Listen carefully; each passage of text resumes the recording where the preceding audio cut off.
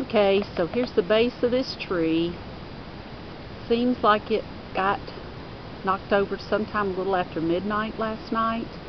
This is Monday, the 9th of January, 2012. And if you'll follow me up these stairs, you can kind of see how it goes and goes and goes up this great big hill.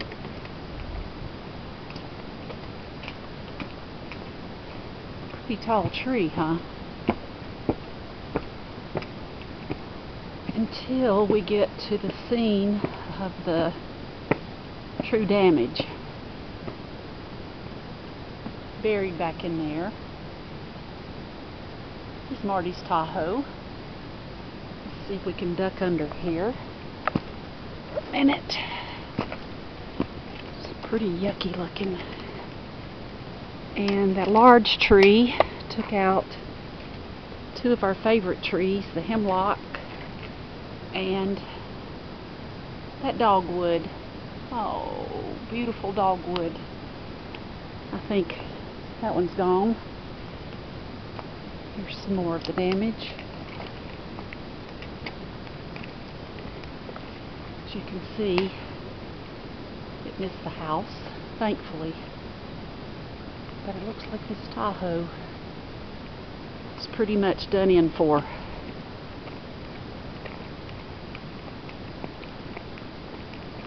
Notice that even the back door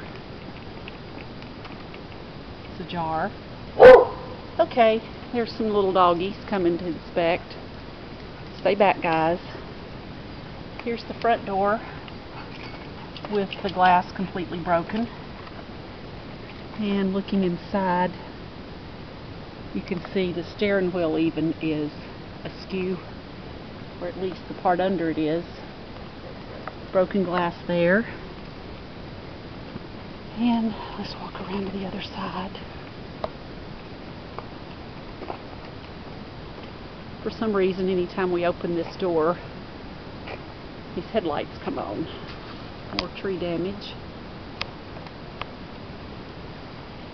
Here is the front windshield. And let's take a peek inside here. And you can see the windshield. And the other side, the roof completely protruding. Broken glass.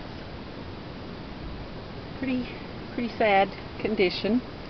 Good news is to shoot the video. Hold on. No one was hurt. And we'll have to wait and see what can be done to clean up the mess. All in all, we're grateful that no bodies, no persons were damaged, nor was the house. That's the good news. We're sad to see the trees go, but life goes on. Thank you, Allstate.